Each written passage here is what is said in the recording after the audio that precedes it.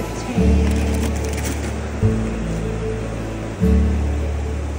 16.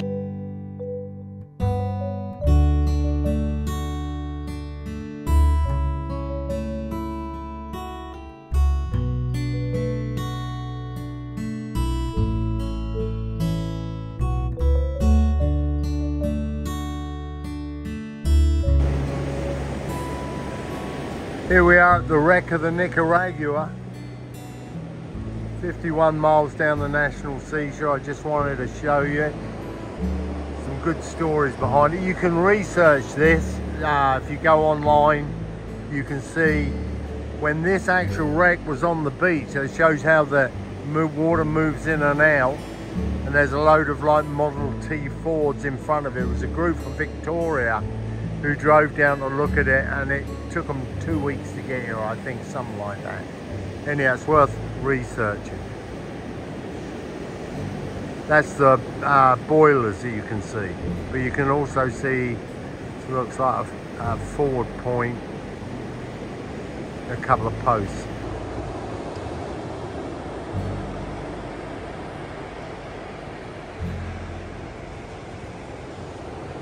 There you go, mates. Right on a point here. Comes in real close over there and over there. So we picked here and we've got what we call a good spread. No bites at the moment. Water clarity's good. So let's see what happens. Anyhow, it's a beautiful morning, as you can see. Very little wind. What there is, I'm feeling a little bit of wind on my back, so it's from the west. And I'll keep you posted. Check this out, it's beautiful. Looks like there's a good pond over there. That's the land cut, I believe, here. We're looking at the south end of it. We're about 50 odd miles down the beach. I was reading about what they call the wreck of the 300, which was 3 of the 4 galleons that set off from, I believe, Tampico, that area, and were trying to make it to Cuba. When they got hit by a hurricane, they got washed ashore. So it says 50 miles south of Corpus, so that could be in the 30 areas, which is where Billy Sandifer said he had an encounter with a ghost. 300 people died on that beach around there, and those that were left alive decided they could walk south because they believed there was a city in close proximity. It wasn't. The nearest thing south was 300 miles away. Anyhow, Brenda's shouting at me for something. So anyhow, it's quite an interesting story, and the Kronkorr gave them fish and said they could come and eat with them. So they did, and then once they settled in, they started killing them and eating them. Anyhow, that's just a short story of the wreck of the 300. This is a very remote beach to get stuck on, especially back then. Brenda's pointing to a sundog there. That's normally foretells a change in the weather, but perfect. Good one, Bren. Well, we found a nice point. Water clarity's really good, so I'm just going to put some fish bites and shrimp on that we've pre-rigged. This fish bites is the key. We've done really well with it lately. Let's hope it works as well today. So anyhow, high tide was about 3 hours ago, so the tide's dropping nicely. I'm just going to bang these rigs out. Real nice hole there over to my left. These pre-rigged baits speed it up no end. can get a bait out in seconds. I think what happens is the shrimp puts another cent value down, but you can catch pomp on just fish bites. I've done really well in the past with them. And so we try and put a shrimp on there as well, like a teaser if you like. So they do work awesome together. So we're doing what we call a spread. There's a big hole off here to my left. I can reach over that bar, I think, if everything goes well. So let's see what happens.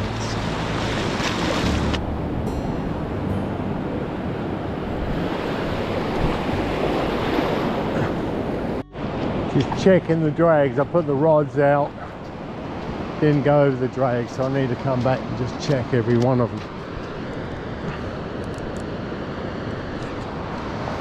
This line's gone slack. Let's see if we've got anything on it.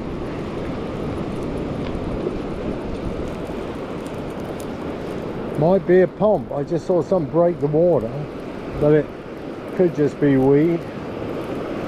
Let's see. Oh, I think it's a pomp. Could be the first one of the day if it is. Swimming hard sideways, it's a pomp. Pomp! Pompano!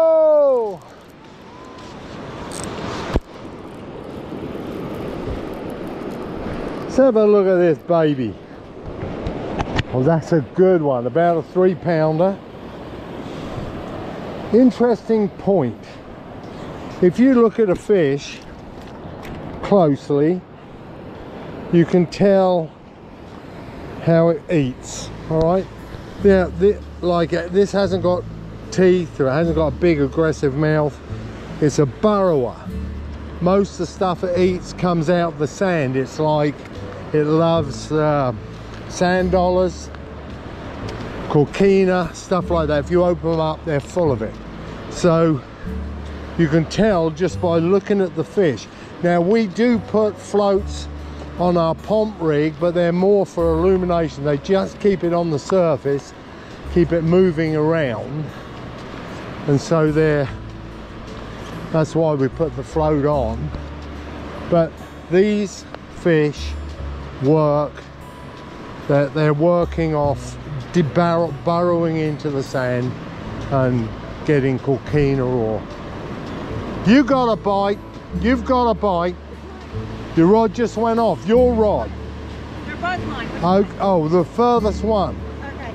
Well, it's gone slack. It's going. Slack That. I'm running on you. Okay.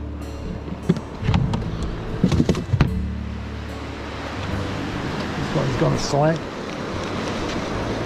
The runner could start it. Yeah, this could be a pomp as well. But Brenda's in a good fight. Don't know what she's got into, but she's into something. Brenda's catching whiting at the yin yang.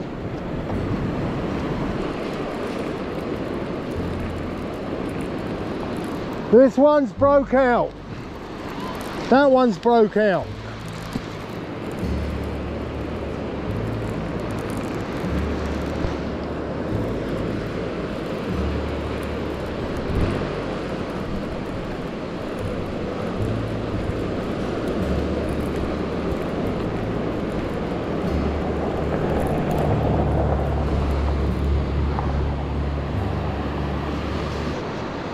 I lost it. No, I haven't.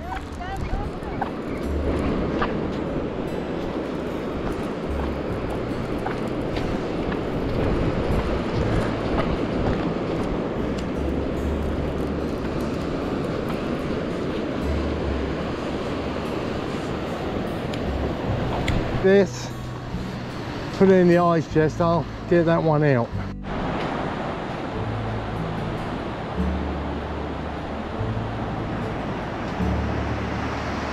Then the cast in the Omega.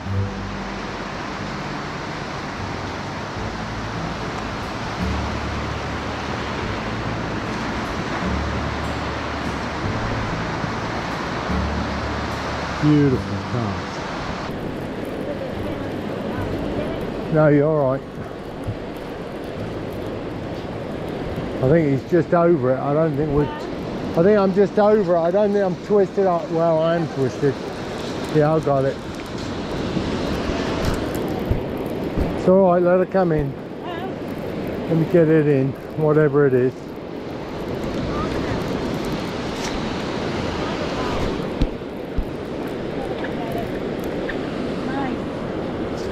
Number 3. Yep, number 3.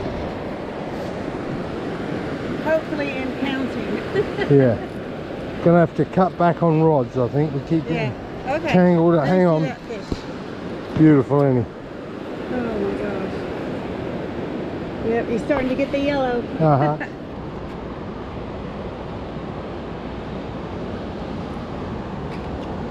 Beautiful fish, absolutely gorgeous.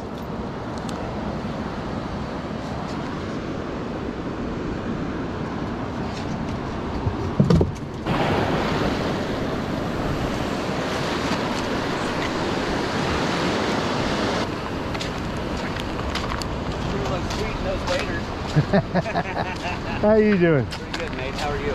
We've got 3. Yeah. A Jeff, little slow. Jeff, that's Waldo right there. And he's picked up 1 or 2. He just started. So. Yeah, we only started about an hour ago. Why did you drive past the 20s is why I'm starting to ask myself.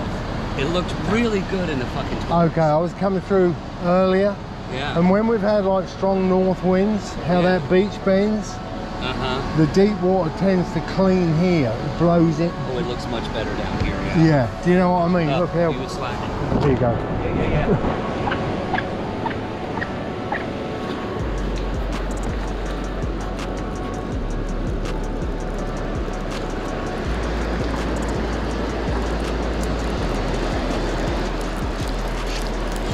It's all right.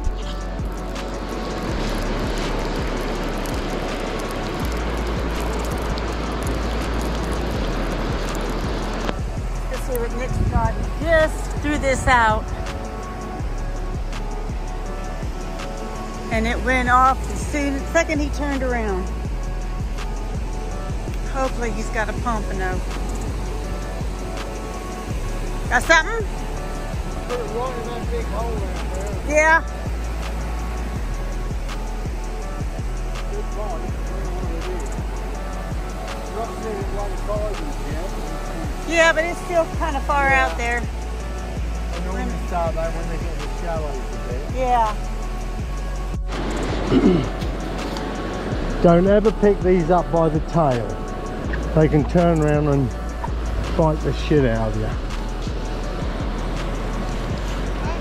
I was looking at these sensors here. Can you see that pattern on them? Right, and a lot of people try and pick a shark up by the tail. He can actually turn and touch his tail with no trouble. So if you're going to get hold of them, hold them upside down. Pretty looking fish, gorgeous. They say if you look close at nature, you'll see your God looking back at you. Look at that eyeball.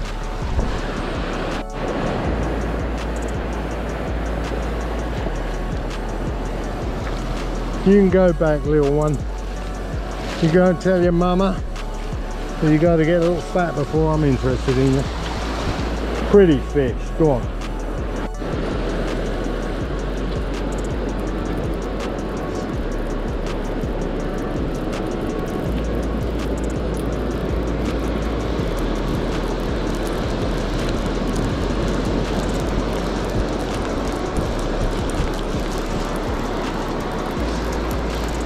Could be a shark. It's a bit too aggressive for a pomp, or it could be a big pomp. Oh no. I don't know. It looks like a pomp.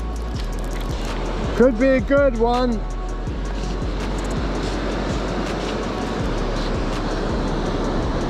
Ho-ho!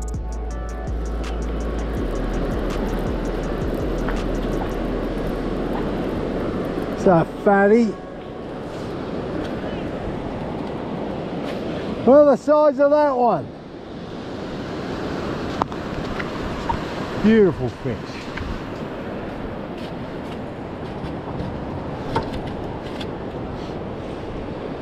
That is a little biggie.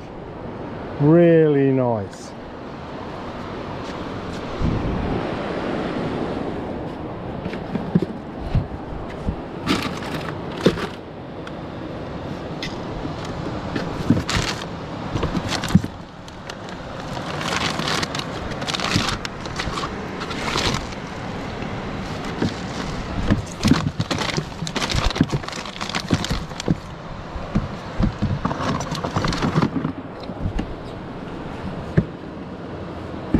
I'm sorry, mate.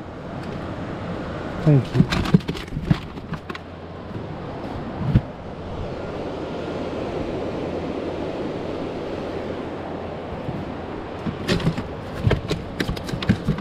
Turn off there. Huh? Nice.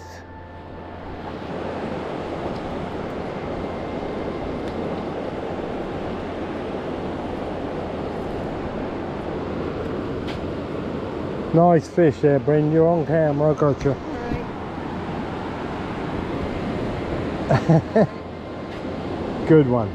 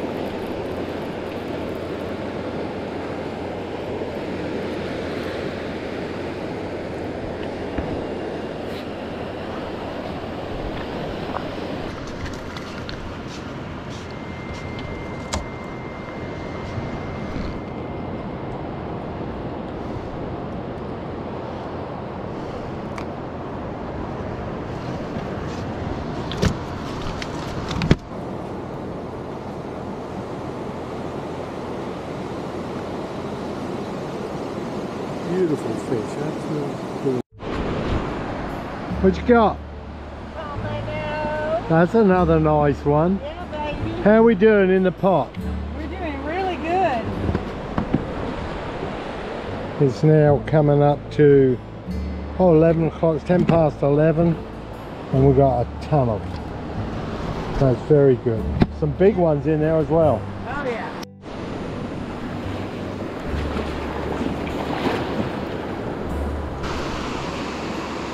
Yes, that is a nice pond. Good job, guys.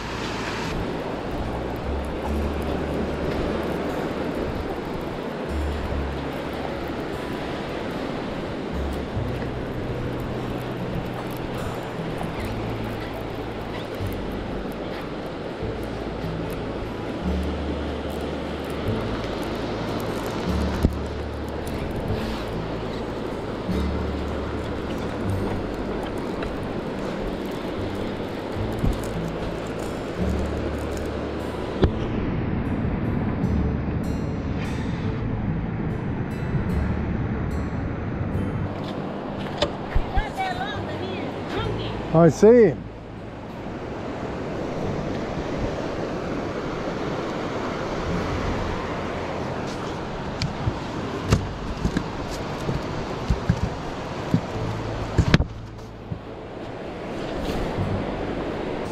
What you got, Bryn? I don't know yet.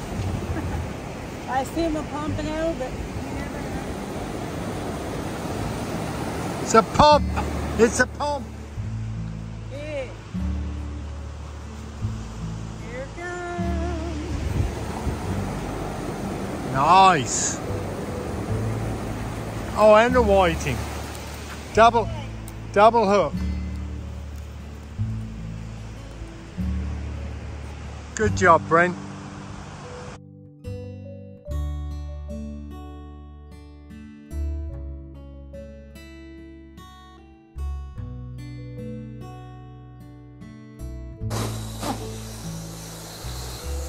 Would be a nice different angle. Yeah. Get this sand off there. Okay, this one is a cooker. Yeah. But let's just do them all in halves. You know, just take them Okay. off. with the skin on, and then we'll decide later what to put in the... Well, I would like to cook them whole when we do them.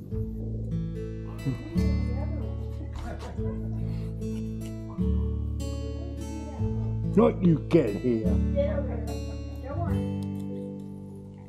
Now get me home.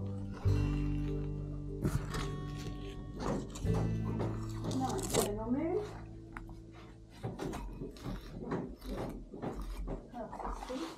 Hmm?